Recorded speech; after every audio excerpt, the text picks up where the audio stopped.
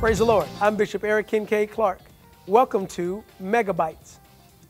Today's lesson is found in St. John chapter 13. We find Jesus Christ washing the disciples' feet.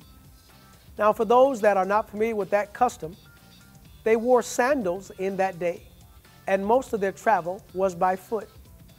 When you came into the house, the least ranking person, or the person that was on the lowest rim of the totem pole, would be given the job or duty of washing the guests' feet.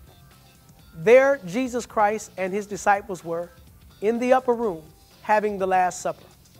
And once dinner was finished, the Bible tells us that Christ girds himself with a towel. He gets down on his knees and begins to wash his disciples' feet. It was an act of servitude.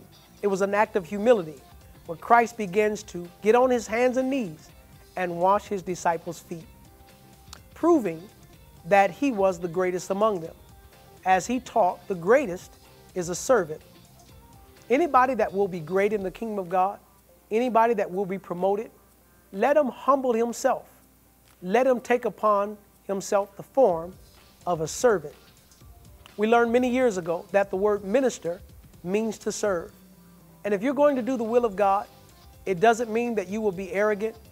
It doesn't mean that you will be proud and high-minded, but it means that you will be a servant, that you're willing to give of yourself, your service, and your substance to help those and to represent Christ as a part of the kingdom of God. Let us remember that Christ girded himself with a towel, got on his knees, and he washed his disciples' feet. I'm Bishop Eric Kincaid Clark, and this has been your Megabyte.